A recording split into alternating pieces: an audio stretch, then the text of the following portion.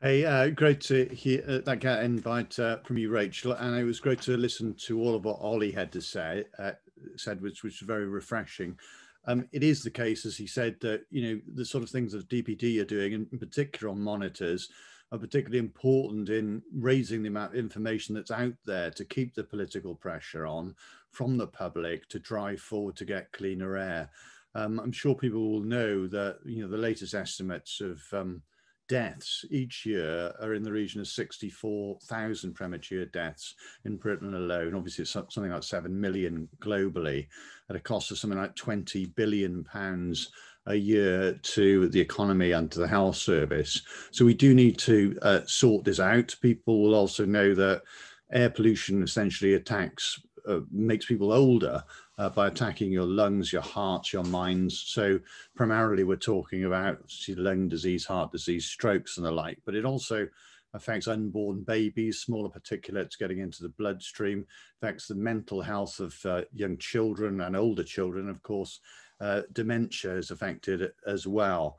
I think everyone will be aware of the coroner's report at the end of last year for Ella Kissy Deborah, who's a 9-year-old girl who died after going to hospital 28 times in just 3 years for asthma, basically induced by air pollution.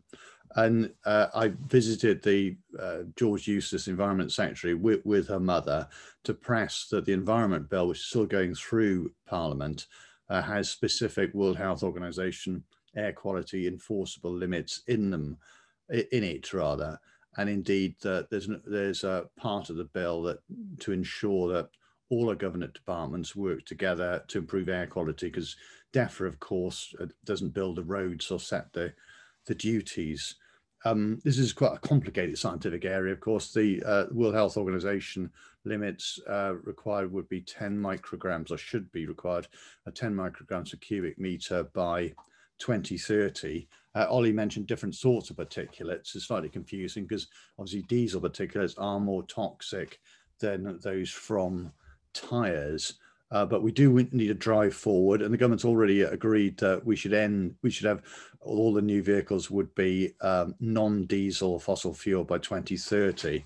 And I agree with Ollie that we should be looking in this current budget as well as further incentives to drive forward, in particular, people who've got less money to switch more quickly, including vans, of course, towards electric vehicles. And we should also look at sort of the issue around indoor air quality and how that mixes up with outdoor air quality. You mentioned as well the issue of children. It's important that children are safe inside the school in terms of indoor air quality, and outside to basically stop loitering and idling. And again, overall, as we emerge out of COVID, I welcome people working a bit more from home, but we really do need to electrify our whole transport system. So I think DPD is taking major leadership here. I welcome that and would encourage that sort of activity across the industrial sector. My background's in large companies as well as starting small companies, and clearly companies are looking to the future in terms of the costs and benefits of investing in a greener future. And I hope that, together with the public awareness from greater monitoring outside schools through vehicles themselves, etc., will put pressure to a faster change. So thank you so much.